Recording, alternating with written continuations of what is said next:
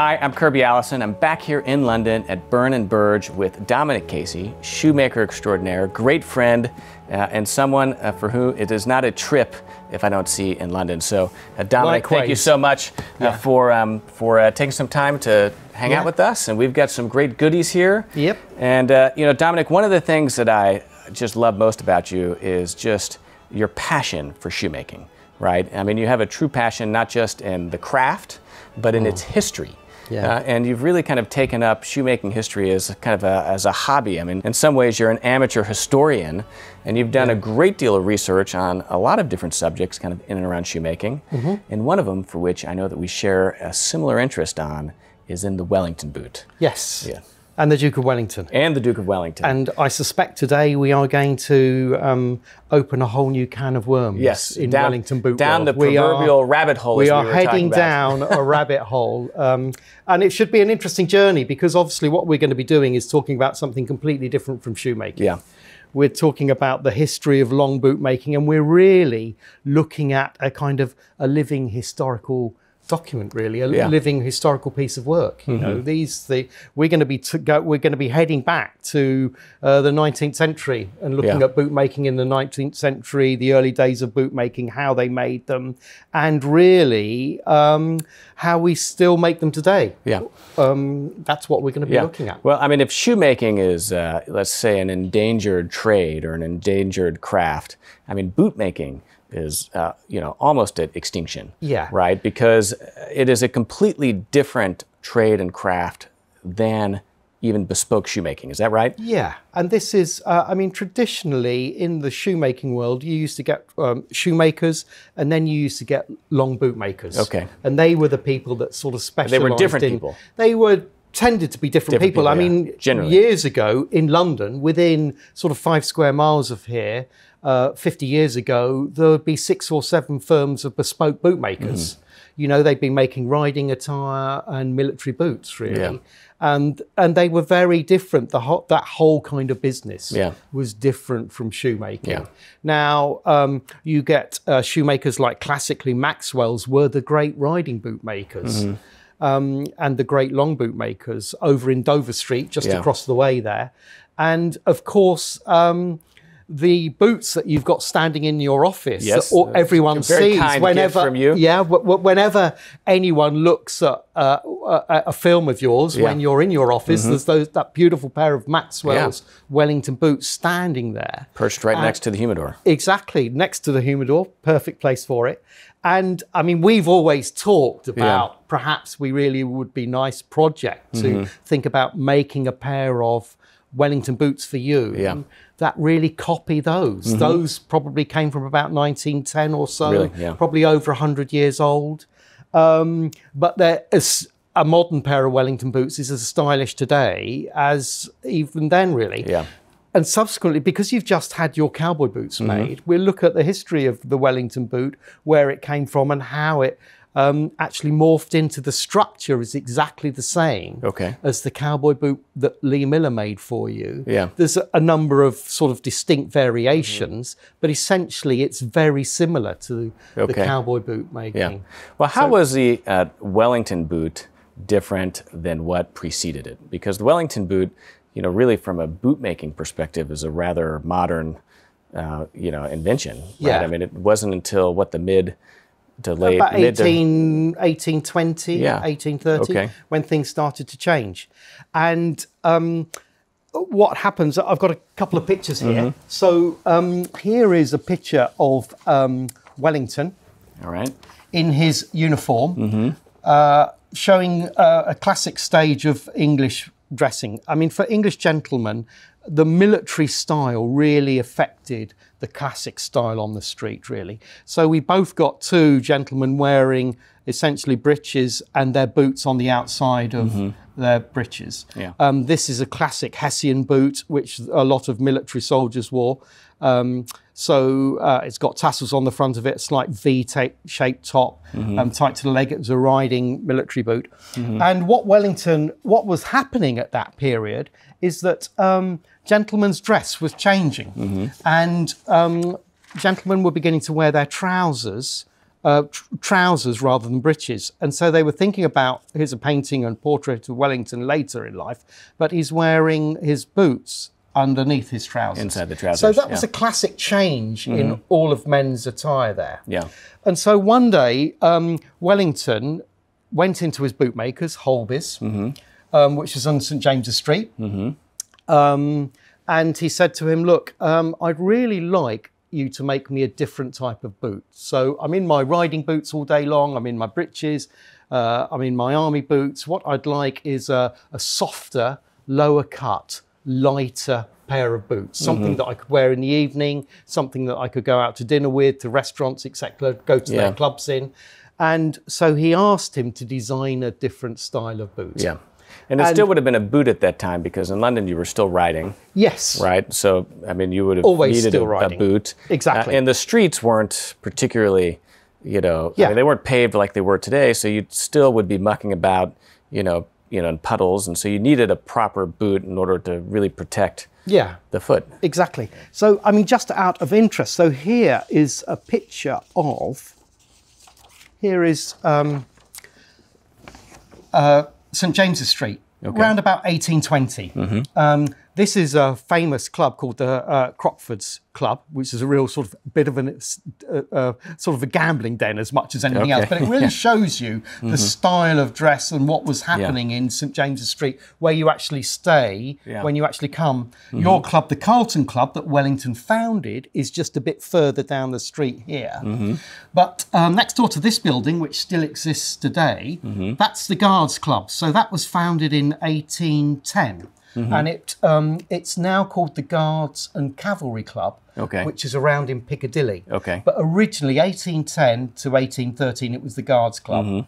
And Hobie, the bootmakers, unfortunately, was right next door to the Guards. It was just there. So it doesn't actually exist in the picture. I've been desperately looking for a picture of Wellington's bootmakers. So what we get is a sense of the street, people riding around, the Guards Club here, and the bootmakers was right next door to the Guards Club. And it's a real indication of the fact that Hobie, would have been a bootmaker to kind of the gentry, the ruling class, the gentlemen of the day. Officers and gentlemen, they literally came from the Guards Club and walked into the bootmakers next door. Yeah. Everybody went there. Hobie's he employed 300 bootmakers in his business. It's incredible. It was a huge business making boots, riding boots, purely and simply because everybody went everywhere on horses. So riding boots and riding boot making was, shoemaking was almost, at this period, not non-existent, but the majority of the men and gentlemen would have worn long boots. Were bootmaking, Bootmaking. Versus, I guess, transitioning in the late 19th century, early 20th, to being primarily shoe-focused. Shoes, exactly, yes. It would have gone through a period when it went more into sort of ankle boots, the Victorian period, baton boots, lace-up boots, ankle boots. The early Chelsea boots were made then, and then it would move more into shoes. So, but what we're really talking about with the Wellington is, when everybody was riding. So, I mean, interestingly enough, at Walmer Castle in Kent is where Wellington died. And they've still got his bedroom there, and they've got a lot of Wellington memorabilia here. And they've got a very first pair of the Wellington boots that he had made. Those look really soft. They are really soft, and we'll actually go into, as you can see, there's some Wellington boots on the table here. And the leg... Well, I think we may as well actually talk about a pair now. Here is, a beautiful pair of old Wellington boots. Classically, what you see is the leg is as soft can be.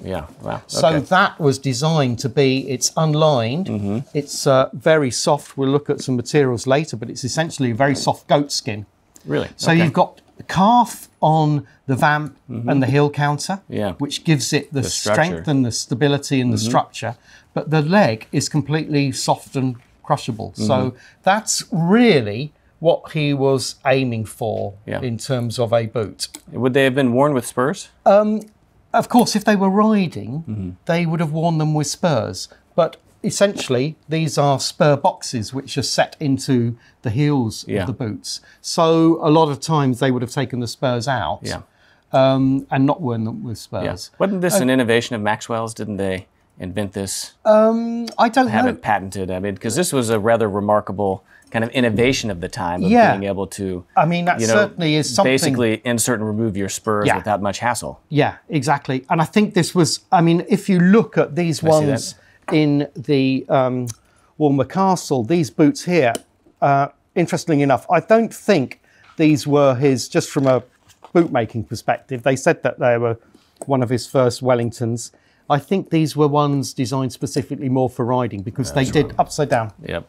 They did have, Try not to break these. Exactly. Priceless. So anyway, I have pulled part, just for us to talk about later, so I pulled part a pair of Wellingtons. So this is a very old pair of Wellingtons. Wow. There's the heel, and it just goes, it shows you how the look at these old nails. Yeah, so it just shows you how the spur box is recessed and set into the, and this is a sort of modern version of a spur box. Oh, really? So those are the, if I was making, and occasionally I do make boots with spur boxes in, so this would be integrated into the heel. That's built into the heel. Yeah. So actually as you build up the lifts and the layers of the heel, the actual spur box is cut and set into the heel. So that it just means that it's actually, it can either look like a normal boot without any spurs in it. Yeah. And I suppose when you actually begin to look at this, you can begin to see where those cowboy boots that Lee Miller, this is the same structure as the cowboy boot that Lee Miller made for you. I mean, essentially it's the same number of pieces. It's got a vamp, it's got a heel counter at the back, it's got a front leg and a back leg, and it's seamed along the side. Yeah. Which is the same way a cowboy boot would have been made. Exactly the same way as a cowboy boot was made. So if you actually pull one apart, I mean, when Lee Miller made your cowboy boots, basically they made the modern version of that and that, and then stitched the whole things together. Yeah. So I pulled this one apart just so that we could look at the structure. This is a pair of very old battered ones that I found in an antique shop that had been worn for absolutely hundreds of years and had a lot of repair work done to them, so they'd fallen apart. So I just pulled them apart just so that we could actually look more at the internal structure, because what Wellington wanted to have done was to have something which had a very soft collapsible leg. So what he did was that they took out all of the leg lining here. Okay. So it's just lined along the top there, it's lined along the top, and all of the rest of the leg has no lining in it at all, which makes it soft. And a riding boot, a traditional riding boot would have had a long back seam. Yes. Right? And it would have had no seam on the side because you wanted to be able to feel the horse. Exactly. Different structuring entirely. This is a Wellington, which then goes on to become your cowboy boot structure. Although originally, probably the first Wellingtons were just actually two pieces of leather. So they were, and the ones which they have at Walmer Castle, which are, you know, is an interesting pair of Wellingtons. They've got spur boxes on them. They've got a very low heel. They've virtually got no heel at all. So I suspect they were riding boots. Okay. They call them Wellingtons. I suspect that they were more riding boots because we would expect to see more of the heel for walking. But wouldn't you have wanted a heel on, you know, on a riding boot to help with the stirrups? Yeah, to hold with the stirrups in as well, yes. Yeah. So what I'm saying is they're a very strange pair of boots. I've not actually really, whatever they've got there, I've not really seen what type of boots they've got. But so a riding boot would be different in structure again, is a completely different structure really. So this is a very specific way of actually making a pair of boots. And what about the construction in the process of making a pair of boots is different than shoemaking? Yeah. Because it's totally different from what you've told me. Yeah. I mean, so what we, first of all, I mean, one of the real primary differences is a lot of the upper is actually hand sewn. Okay. So we know from shoemaking that a lot of the bottom part is hand sewn. Yeah. Now, occasionally in shoes, you get hand stitching on the uppers, you get the lakes, you get the aprons, you get the Norwegian styles, where you actually get a small amount of either decorative hand stitching, primarily decorative hand stitching on uppers. What we actually have to understand about these boots is that the majority of this is actually hand sewn. Really? Yeah. So, and is that by necessity or is that just a relic of I think this is a relic of this one is certainly a relic of that time. The ones that you actually have in your office are a combination of hand sewing. The vamps are hand sewn, which is a traditional riding boot thing. Okay. The backs are machine stitched on the ones in yours, around about 1910. This is an older pair. This is virtually all hand sewn. All of this upper is hand sewn. This incredibly detailed seam along here where they're joining the leg onto the vamp of the boot. That's a hand stitched seam that you can barely see. And again, the seam at the back is hand sewn as well. So I've kind of pulled this one apart just so that you could take a look at this tiny white hand stitches made from thread in there. And that just goes to show where the whole of the back was hand stitched with these tiny small white stitches. And that finesse just made a more comfortable boot. Yeah, and then again, all the way up the side, we've got the white stitches running along through here. These are all tiny hand-sewn stitches all the way along. So this back and this front was put in some clams like that. And just as the way they made your cowboy boots, the only difference being is they actually hand-sewed them together like that. Really? So that's the way that was made.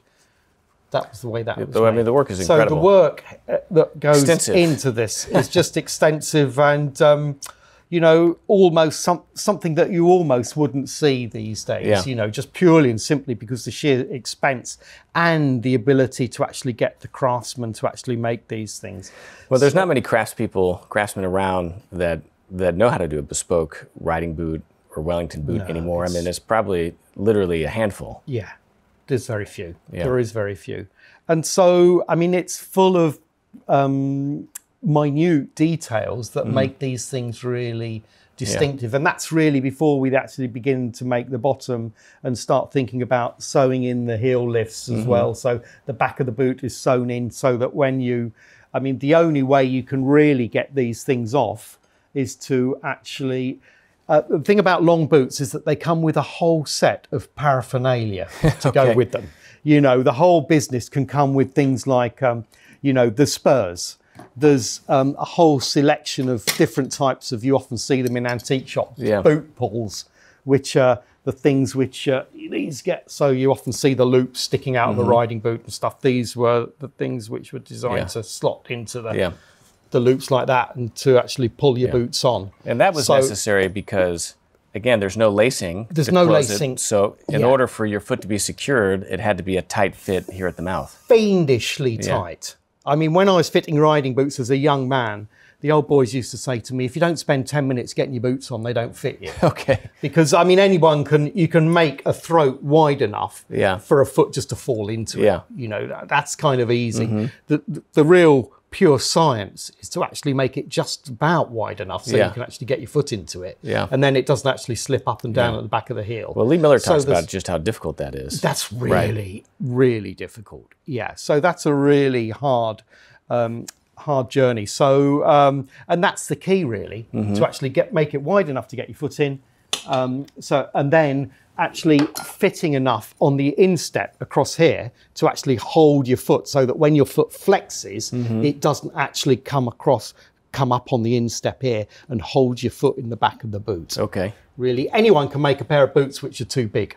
You know, so that you can swim about in them and just put them on. But it takes a different type of thing to actually make a really proper fitted long boot. And this is why a proper long boot, you know, traditionally and really up until recently would have always been made bespoke. Is that in order to kind of hit that, you really had to have quite small tolerances. Yes. You couldn't do it ready to wear because you'd slip about. And you'd roll about it. So that's so that's one of the things that we have to consider. And how much more difficult, I mean, talk to me a little bit about the difference in construction between a Wellington boot and, say, a riding boot, because I've seen on your Instagram photographs of you making a riding boot and you're using the clam, you know, in order to last it, because there's so much, the leather is so thick, there's so much hard countering that, you know, you couldn't possibly hand last it. You've got to actually use kind of a vise to pull that leather over. That's mainly because of the material that you're making the riding boot in. I mean, the riding boot is really designed to be actually ridden over fences, through hedges. You know, if you're in the field hunting, I mean, you're going to be jumping over all kinds of stuff falling off, and it's really as much protection. So the material is very thick and very heavy. But that would be different on a Wellington boot. A Wellington boot is mainly, so what we'll be making your Wellington boot in, we may as well just have a look at some of the materials. The Wellington boot, so the vamp and the heel counter will just be the kind of classic black calf. Okay. So that's exactly what you've had in a lot of your Oxford shoes and stuff. So it makes a nice firm boot.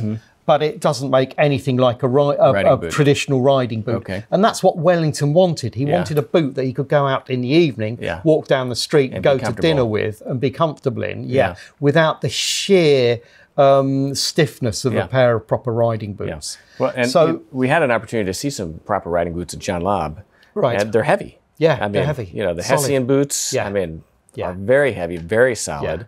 And you could almost knock on them. Exactly. I mean, the leather is so thick and so stiff that I couldn't imagine them being comfortable all day long. Whereas if you feel the weight of that, it's got the weight of a boot. It does feel like a boot. It's quite lightweight, to be honest. But to be honest, it is still lightweight. It's not especially heavy. Look at that heel, beautiful. Yeah, beautiful shaped heel. Yeah. I mean, it's a classic bespoke build. Yeah. So they've got a slight beveled waist here. Okay. So there is a small amount of beveling through the waist there. They've got a beautiful, almost Cubanized heel there. If you actually look at it, it's a little bit exaggerated. It's exaggerated. Nice pitch. Clips in underneath there, and really, you know, quite a lightweight sole. This is not really for clumping about in the country. Yeah. This is for, and you think about that's probably a 3/16. It's less than a quarter sole, probably even lighter than what you've actually got on your shoe here, really. So it's quite a lightweight sole here. One of the ones that I pulled apart earlier, I mean, the sole, sort of, there's nothing much of it, really. Yeah. So it really does go to show, here's the square waist here, and here's the bevel part of the waist heading up towards the heel there. These ones the old are literally kind of remnants of that was like a hay. It was like hay. I couldn't believe it when I pulled it apart. I was thinking, why they didn't even. Well, they wouldn't have had things like roofing felt or cork or any of that stuff. They literally filled it full of grass and hay, and there's the remnants of the hay. But again, beautiful small stitching on the outsole here. A beautifully prepared insole here. Nice channel, nice shape to it through there. Lovely welt stitches running along. So what's interesting? The old flax. The old. Here we are floating about. This is the old flaxen thread that they would have used to put a quite beautifully fine channel. They needed to have some strength when they were stitching the welt in there. They really need to have some strength to it there. And was this the insole that would have been on top of this? Yeah, so that's the insole, so that's the set really. So when I pulled this apart for us to take a look at, that really is the set. That was the heel sitting in there. So if we're looking at it from the bottom, and this would have been the repair, so they did like a half sole. Yeah, but actually this is just decoration here. Really? This was the original sole on here. They were never repaired, these boots. So that's the original sole and the original heel. Gosh. And this is the actual other. This is the other one of the pair that I pulled apart.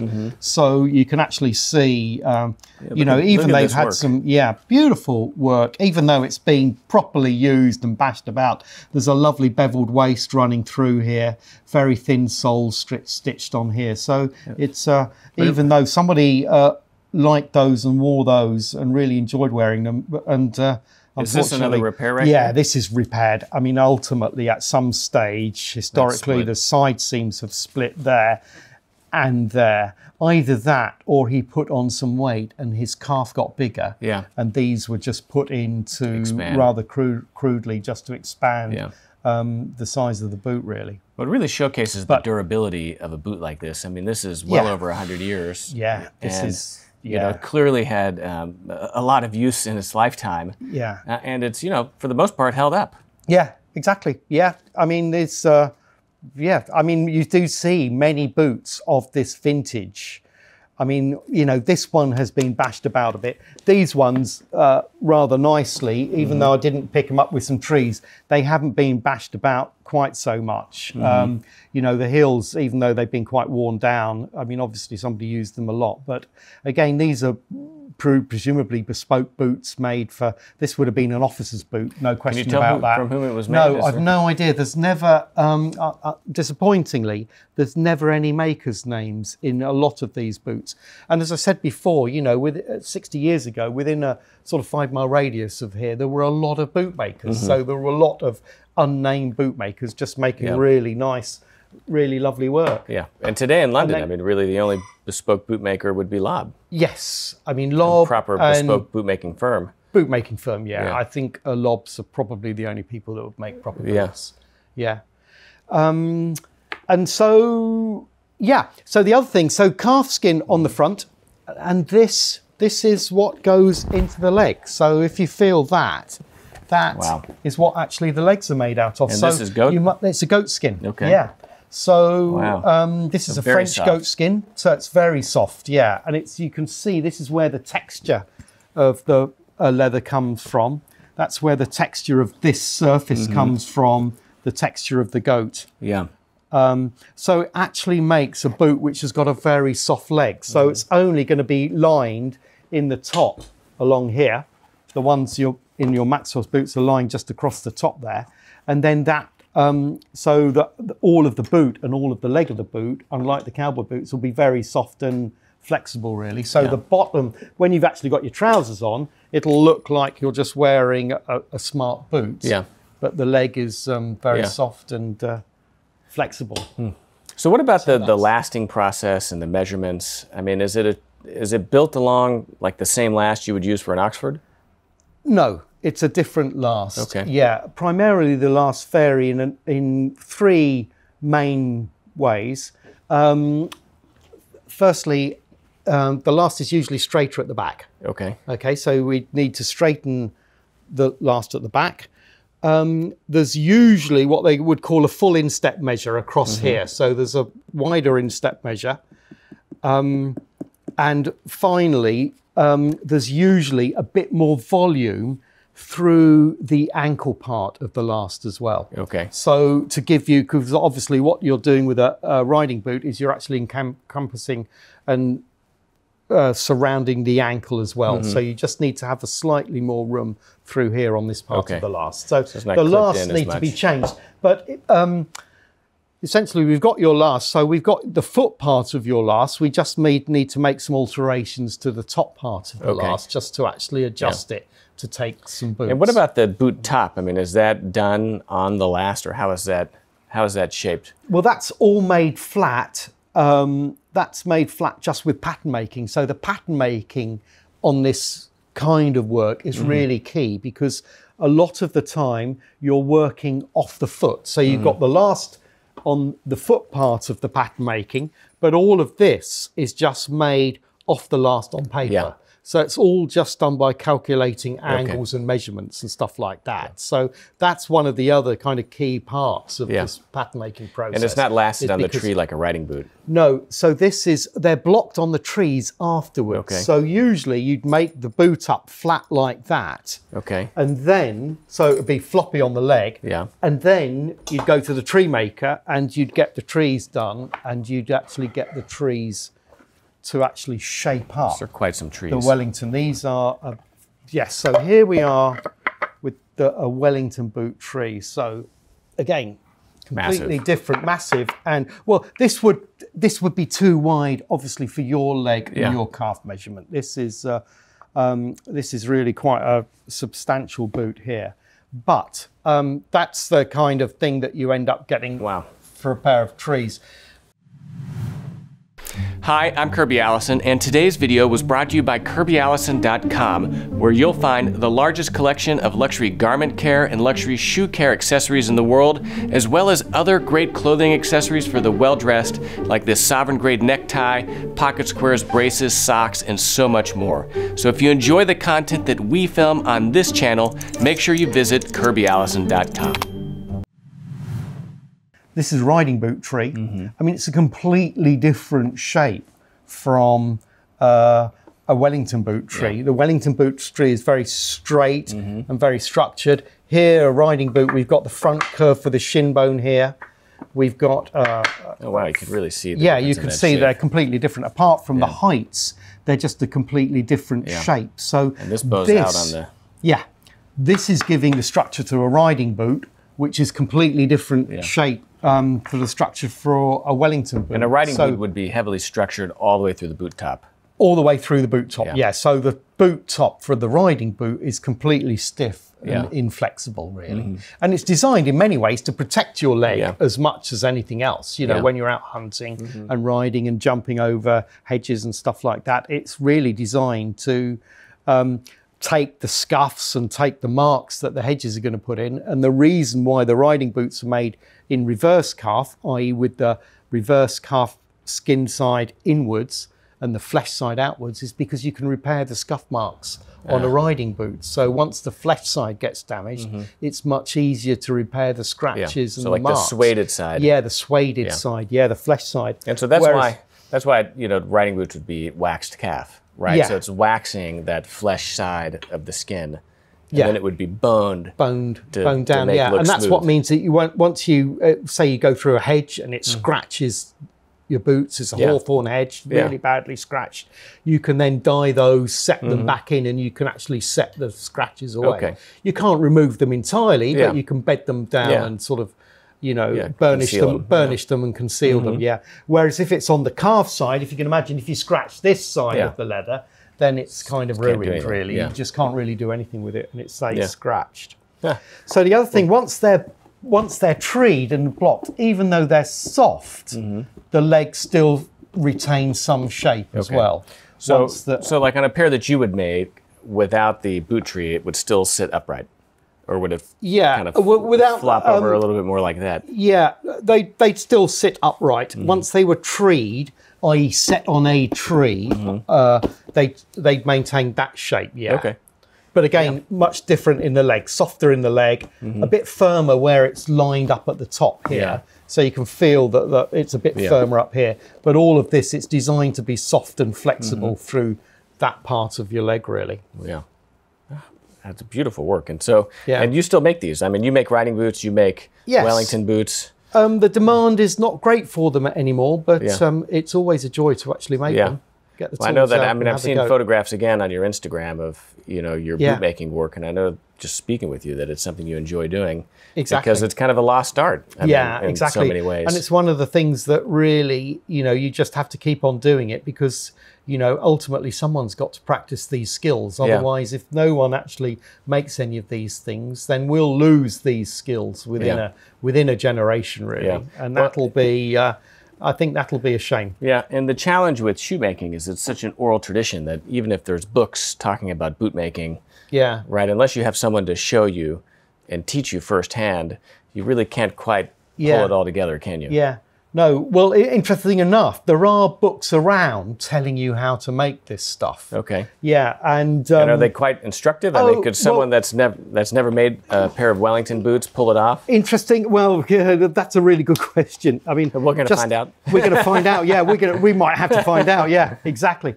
I mean, interestingly enough, I photocopied this. This is from The Art of Boot and Shoemaking, a practical handbook by John Bedford Leno, 1885.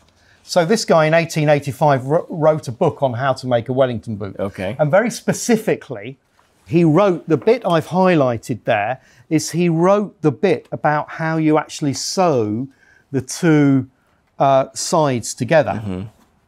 And I just highlighted that. Because it really does give you 1885, so probably 30 years after the death of Wellington, he gives you quite detailed instruction for any Victorian bootmaker who wants to have a go at making a pair of Wellington boots, how to go about making them. I love this though. But for this purpose, a flax thread is used, the thickness of which must be regulated to the substance of the leather. Well, that's exactly that. AKA. So look, so here are our flax threads. This is exactly right. So here it is on the upper here with these tiny stitches here. It's the same thread that's made the welt stitches there as well. So this is an illustration of exactly that very point there. They're making the handmade threads to different weights depending on what they're going to use. Which you still do today. Which we still do today, which you made that film of. You know, and that's exactly the process that you use to make lightweight threads for the low substance of the upper. And how long are they? What is it? The length of the kitchen? The length of the kitchen. Always the length of the kitchen. I don't care. I mean, intriguingly, Kirby, it goes on to talk about. Do you want to read the rest of that? Because there is something interesting that's worth. So the back is first placed in the clams, grain side outwards and top facing the closer. The front is held the same on the left side. Exactly like that. The small strip of leather that forms the welt is then placed between the front and the back. That forms the welt. Yeah. Now we know from welted shoes that's at the bottom of the shoe. Yeah, exactly. What we think of as the welt is this bit that gets stitched on to the insole, isn't it? Yeah. Mm-hmm. But of course, in this, they put another welt, and they use the same word. There's a very small bit of fine vegetable tan leather called the welt, which is sandwiched between the front and the back of this. So, and what purpose does that serve? Well, it doesn't serve any purpose. It's really purely decorative. Okay. So on your cowboy boots, I forget what they call it in cowboy boot, or Lee Miller calls it now. It's called beading or piping. Yeah, the piping. There's some piping between the back part of the boot and the front part of the boot. Originally, in 1885, it was called the welt, and it was a piece of vegetable tanned leather that went between the two. Not to be confused with the outsole welt. Not to be confused with this welt. Yeah. Exactly. So that's just one of these interesting idiosyncrasies that you find. You know, how would one know this? How would you know? Exactly. How would you know? Wow. In closing the sides, great care must be taken to keep the stitches regular formed at an equal distance from the edges. Yeah, exactly. So what they're basically saying, you've got to keep them all the same size, same amount from the edge there, running along the sides there. Interesting. The welt cutter is now used to take the surpluses of the welt away, and the welt setter my applied goodness, to set really the welt. Rare piece of a welt cutter. Really? I don't think anyone's ever seen one of those before. That's wow. That is just one of the rarest. And so this would just be run. Exactly. So once you've actually stitched the welt in. How many times do you reckon you've used this? About twice. About twice. Really? Just twice? And you were thankful to have it for all the other times before you were doing it. Before I had this, I was doing it in a slightly different way. And then luckily, William LeBeau, the chap who does the shoemaker toolmakers, rang up and said, Dom, you know what? Guess what I found you? It's an original welt cutter. Who knows from how long ago? You know, who knows from how long ago? And I mean, who uses one of those nowadays? And it would allow you to keep it straight. Exactly. Keep it straight and run it up the seam of the boot, and it will just shave off. And as they say here, what do they say? You've got to be very careful.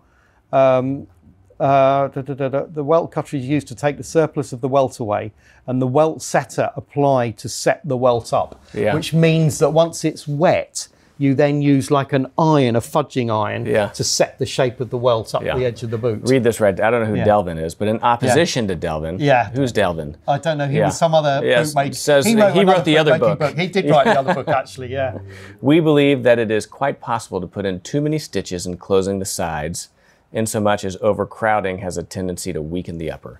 So if you actually perforate it too much, if you put too many stitches, it can be too fine. It can be too fine, and the whole thing can break apart, really. Just like a so when you pull paper. it on, well, I think you've got to understand that when you actually pull these things on, the back is under a lot of pressure, you know, so there's a lot of stretching going on, really. Well, the same, I mean, we've spoken at length, you know, the two of us, about that same principle applied to the outsole stitching. Right, where, you know, if it can be too fine. More is not necessarily better whenever it comes to that degree of finesse. Exactly. You can end up just perforating the leather. So it can just literally have more holes and more threads and no leather in between them. And if that happens, it makes it impossible to resole it then, which defeats the whole purpose of the welt. Exactly. So, so interesting stuff from 1885. Yeah, well, there we go. Some late night literature to keep you up. Exactly. So just something for you to worry about when your boots are getting made. Give that back to you. Just in case. So then what happens next then? So this is an exciting project I'm excited we're going to embark on. You know, it's our intention to hopefully be able to film a little bit of the actual making with you. You know, to really kind of showcase the work that goes into the construction of a boot like this. But you've got my lash. You've done several pairs of absolutely lovely shoes for me. So I'm just going to check some measurements, and I'm just going to take a couple of extra measurements as well. Okay. I did send you a copy of Hobie's. Do you remember I showed you a copy of Hobie's bill? I didn't have a chance to do that. You can get them in the British Museum. Okay. Here's a copy of one of his invoices from 1818 to, I can never quite remember, is that Major or General? Major Gunnery or anyway, I don't know. Those are his boots, whatever his name was. But what they used to do to send out to officers all over the British Empire was this little self-measuring tape chart, really. Yeah. And just to show you a couple of the extra measurements that we really need to take. So the calf, the length. The calf. So really what we're looking at is with a boot like this is we're looking at something which is calf high, really, or just above the calf. So it really wants to set really around about the widest part of the calf. So we obviously need to know on your leg how high the calf is. Okay, we need to have a circumference measurement round the calf, probably one just round your ankle, and then we just need to check the heel measurements, your heel measurements, and then and then we can actually start on it from there. Really, yeah. I mean, we're in the advantageous position that we've already got a last, which we know the shoe, so we know pretty comfortably that the shoe part's going to fit you. And what we've just got to do is start adjusting it for the boot part of things. Would you make the toe shape different at all? I think probably give it a touch more volume. Yeah. Just to give it a slightly more rounded. Kind of aesthetic. A rounded aesthetic. So not quite as sleek looking as your Oxfords. Okay. And that's what we'll probably just do, adjust the toe. Yeah. Great. But essentially, that's all we need to do, really, just to take a few extra measurements. Well, shall we take some measurements? Yeah, exactly. Hi, I'm Kirby Allison, and thank you for watching today's video. If you enjoy the content that we film here on this YouTube channel, one of the best ways that you can support our ability to film even more great content is by visiting KirbyAllison.com, where you'll find the largest collection of luxury garment care, luxury shoe care, and other great clothing accessories for the well-dressed. Also, we have a Patreon page where 100% of the proceeds from our Patreon go to our ability to travel in pursuit of this quality, craftsmanship, and tradition. So if you love the content, these are two great ways to support what you see here on youtube.com/KirbyAllison. So here we are back in the measuring chair. Back in the chair. It's been too long. Yeah. So we've already got your last, Kirby. So we know that the shoes are fitting you fine. So what we need to do is I'm just going to look at what Hobie did in 1810, and I'm going to just check that I'm making the right measurements here. But essentially what we need to do is we need to understand the height of the boot at the back. So we need to know where your calf is going to come to. We're going to then just check some heel measurements, the two heel measurements, the long heel line, which comes down to your cuneiform there, and the short heel line, which comes across there. And then I'll just check something around the ankle. But really just a number of more basic measurements for the boots. And we're in the lucky position that we've already got the measurements for your last, and we know that the last already fits you. So I can use that anyway. So that's what we need to do. So we've got the left and the right. Okay, shall we start at let's just start on the left, Kirby. So really what I need to know is the circumference of your calf, the widest part of your calf, and the top, just so that we need to know what height I'm going to set the top of the boot at. So, and we'll do that at just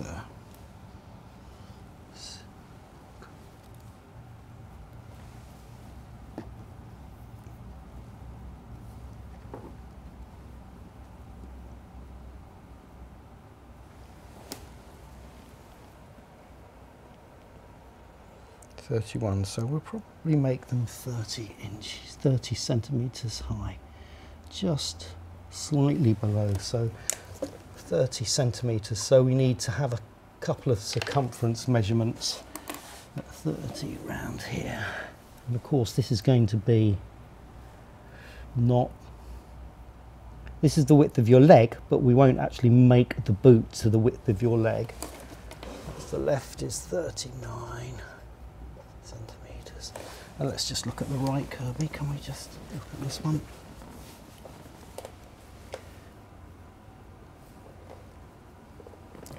Yeah, get that nice and straight for me. Thank you.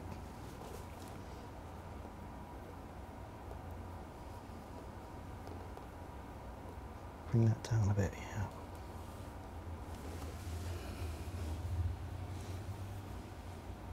Oh, a bit wider.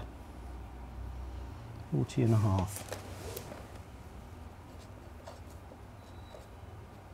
Oh, better get it in the right place. Okay, so that's that. We'll just get the ankle measurements.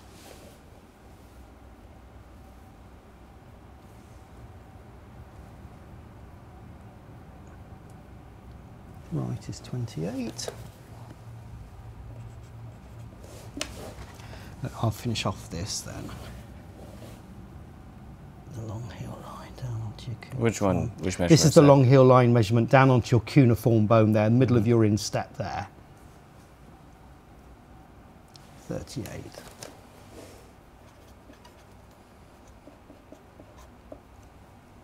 And then the short heel line, which brings us up onto this one here, which ties into the ankle measurement that I've just taken round there.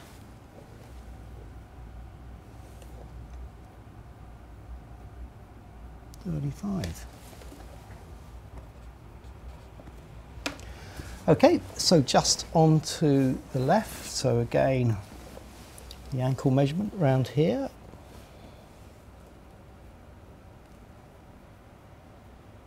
28, same as the other one. A rare example of uniformity. Yes, exactly. Look at that. Let's see where we go with this one as well. 34. 35 on that one. 34. And the long heel line measurement here. Around the back of the heel. Onto the instep. 37. 37. Just slightly smaller on your left foot from your right. But that's it. That's all we need to know for the boots. We know that we've got the last right for all of the foot side. Okay. So really what we're going to be doing is making some adjustments through the back here and across the instep here, just to allow, and then the rest is going to be done on the actual paperwork by actually making the pattern. Yeah. Yeah. Okay. There we are. Yeah. Well, Dominic, I mean, you never cease to bring surprises and adventures to the table here. So I always enjoy my time so much. And again, thank you so much for your generosity of kind of just sharing this knowledge with us. I mean, there's just so much history behind shoemaking.